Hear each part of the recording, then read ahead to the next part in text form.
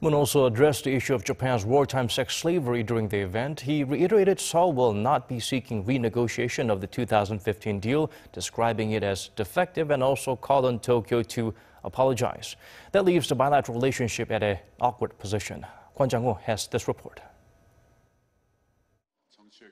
President Moon was asked about whether he was satisfied with the follow-up measures to deal with the controversial 2015 Seoul-Tokyo agreement on the issue of Japanese wartime sex slavery. This is how he answered. 만족할 수 있겠습니까? 이미 앞에 정부에서 양국 간의 공식적인 합의를 했던 그런 일이기 때문에 우리가 충분히 만족할 수 없다 하더라도 현실적으로 최선인 그런 방법을 찾아내야 되는 것이죠. That solution announced on Tuesday is to discredit the agreement, saying it is fundamentally flawed, but not seek to renegotiate or dissolve it. Seoul also said Japan needs to voluntarily offer a sincere apology to the victims. It's a response that has received a mixed reaction from those in Korea, with some understanding the need to maintain ties with an important regional partner, but seeing the move as doing little for the victims themselves. A sincere apology. It's hard to define what that exactly constitutes.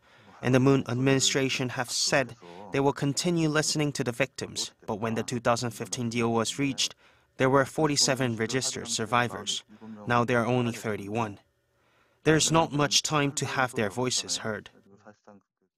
Meanwhile, Tokyo's initial reaction has been strongly negative, saying Seoul must honor the deal and that an official complaint will be made. And in response to Seoul's calls for an apology, those in Japan will point to the deal as a form of official apology.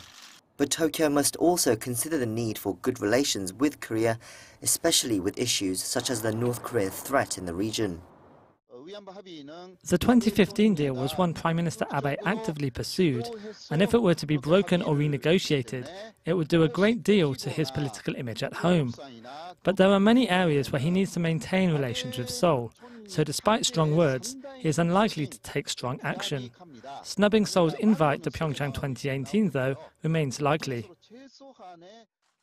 With both countries understanding the importance of their partnership, a total breakdown of the bilateral relationship is not expected. But tensions will remain, and for the victims, the comfort women issue, which the deal said had been resolved in 2015, is definitely not over. Kwon Jang-ho, Arirang News.